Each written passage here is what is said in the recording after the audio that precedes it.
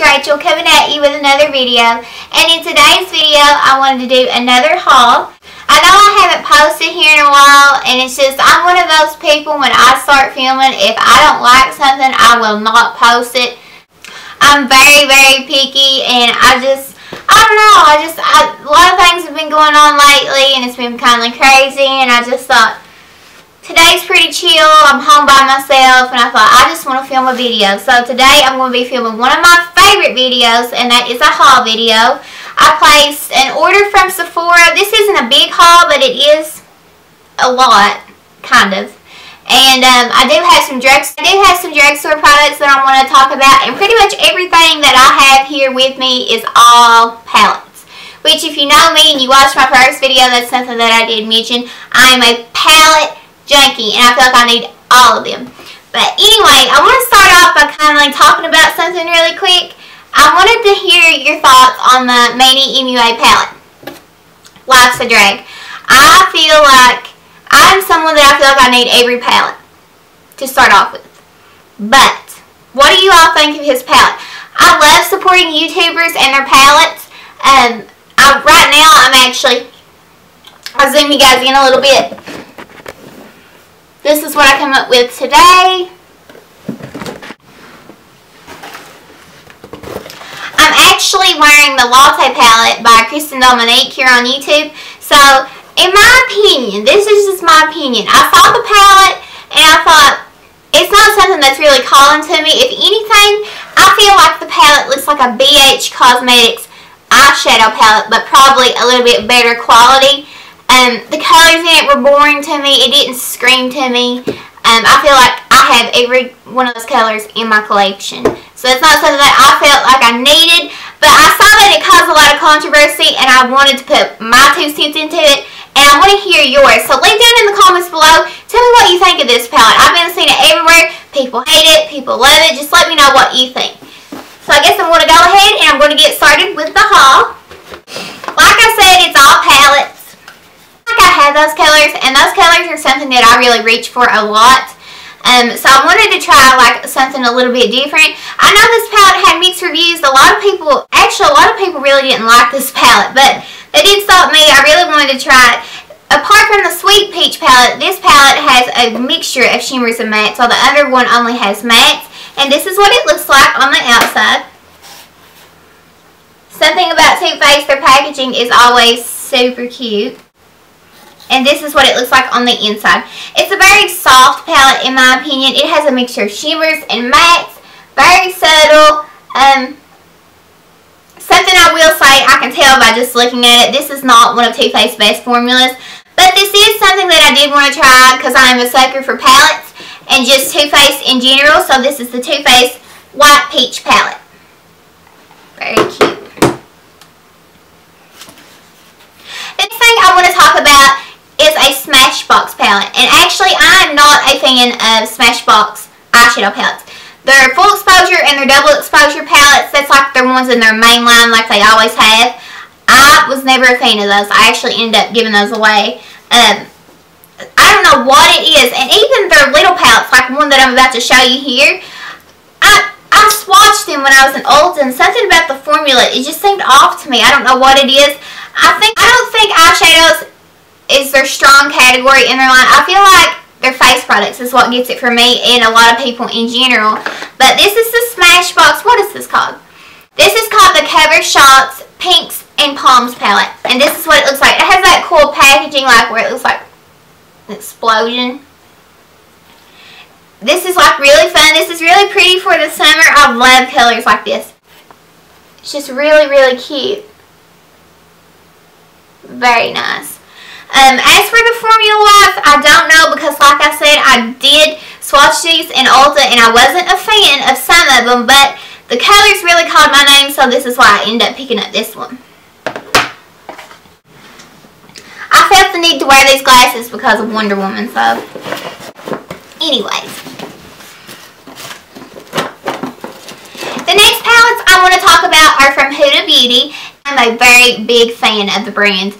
I love like their 2 main eyeshadow palettes, the rose gold one, Desert Dust. I love those palettes. They're absolutely stunning.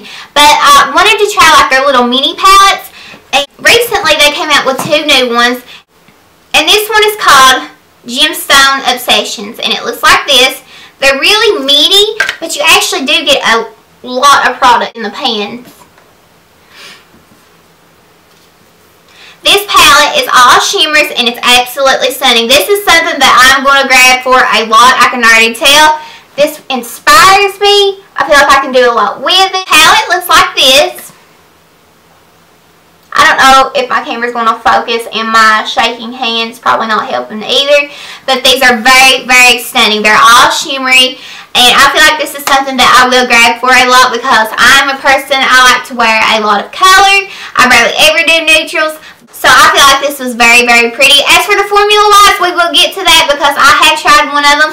And we'll just go ahead and talk about the other one. And it is called Coral Obsessions. And it looks like this on the outside.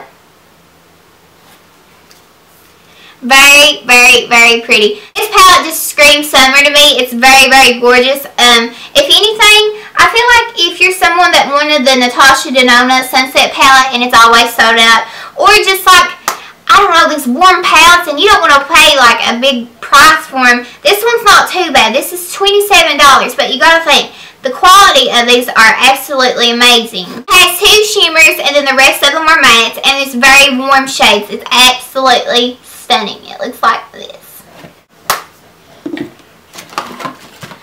The next palette I want to talk about, I'm actually a little disappointed because mine one shadow, it like completely falls out. It's very, very disappointing. And I saw on this palette when they first released it that it did that, and I thought it'd be fixed by now because this palette has been out for a while.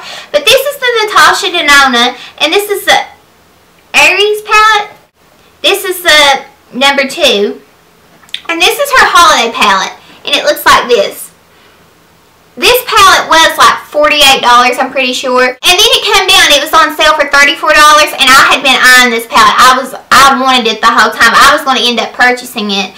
But I saw that one of the eyeshadows, well actually, I watched Lottie's review, and there's like 2 or 3 shadows that come out on hers. And I had actually forgot about it, so when I got mine in the mail, I was like, oh yeah, I want to see if mine pop out. So I went like this, and then that last shade, it popped down, and it's that gold shade. But anyway, the palette looks like this. It's very, very pretty. It has 1, 2, 3, 4 shimmers and 1 matte. And actually, something about this matte, I wear the crap out of that color. All the time. I use my Jaclyn Hill Morphe palette, and I remember when I worked at Ulta, I pretty much always had red on my eyes. Now, there were sometimes I'd switch it up, but I'd done like a bold red. That's what I wore almost every time I had to work. I loved it. And that's something that I will use a lot. And I really think this palette is just super gorgeous. I have 3 more palettes to talk about, and they're all drugstore because they are newer launches. And the first 2 are from CoverGirl, and this is the Katy Kat palette.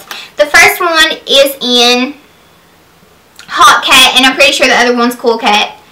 Cool tones, and yeah, it's Cool Cat. And then these are the warm tone shades, and they look like this. Drugstore palettes are hit and miss. I have swatched these.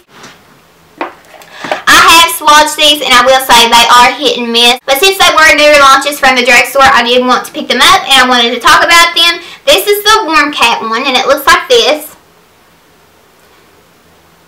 The 2 shadows that have the cat faces, those are highly, highly pigmented. I swatched one of them, and it completely wiped the face away, but it's very, very intense. Now, for the matte, some of them are not that great. I can't give you a full review on it because I have not tried these, but I did want to pick them up. So there's that one. And then the Cool Cat one looks like this. I'll take the little brush out. The Cool Cat one looks like this. This one's more colorful. Has some pastel shades. Like I said, those 2 in the middle that have the cat faces, those are very, very pigmented. They're both shimmers in both palettes. So that is what that looks like. The last drugstore palette that I want to talk about is from Wet n Wild, and this is, what is this? Not a Basic Peach. They came out with a line of these eyeshadow palettes, And some of them, they redone their older eyeshadow palettes and they just reformulated it. So, like I know for Comfort Zone, they reformulated that one. Now, I'm not sure on the purple one. I don't think that they did reformulate this one. But this one they came out with, and it's called Not a Basic Peach, and it looks like this. It has shimmers and mattes. It looks really, really pretty. Pretty for the summer, and it's just something that really caught my eye. So that is what that looks like. Thank you guys so much for watching. I hope you enjoyed. I know I haven't posted here in a while, but like I said, things have just been so crazy, and I'm a very picky person. I can sit and I've filmed so many videos, but if I'm not happy with it, and I know in my heart that it's just not, I know if something's off, I will not upload it. I'll just delete the whole thing. I'm getting better, and I'm going to try to upload more frequently.